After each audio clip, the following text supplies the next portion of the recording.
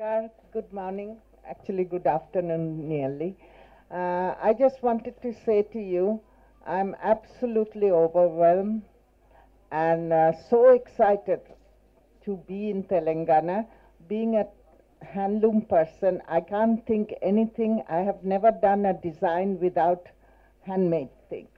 You know, whether it's accessories, whether it's garments, everything. So for me, I think I work in many states in India, you know, West Bengal, Rajasthan, many places asking me. But for me, I was thinking why I came so late in Telangana.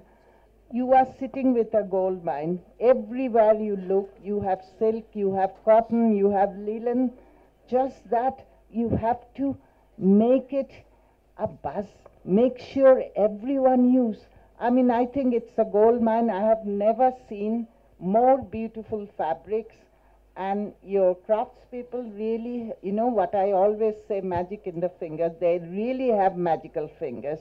And not only that, the people, I think coming from Bengal, I think you have such a wonderful hospitality, loving and everything. I'm really in love, and it's honor for me. It's not that I don't like help. I'm learning many things. Everywhere you go, people give you a smile. Their two eyes like two stars sparkling. And I think one thing, young generation are the future. They are the one who are the best buyers in the world. You know, for wedding and ceremonies you buy. My line is giving all my tribute to the people and all the honorable official. I'm making a ready to wear.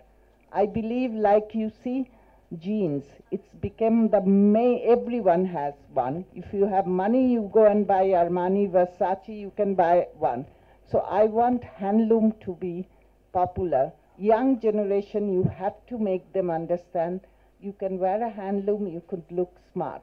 You know, I sell my collection all over the world, and I think people are getting like organic food. They are wearing, they are getting sensible. They want to wear something. You know, I don't believe in charity. They want to feel proud to wear something which doesn't give any irritation in their skin. All I can say, it's the biggest honor for me. And I was thinking all the time since I've been in Telangana, why it took me so long. And I would love to thank all the people concerned to invite me, and I will try to make my best, more than 100% for sure. Thank you very much.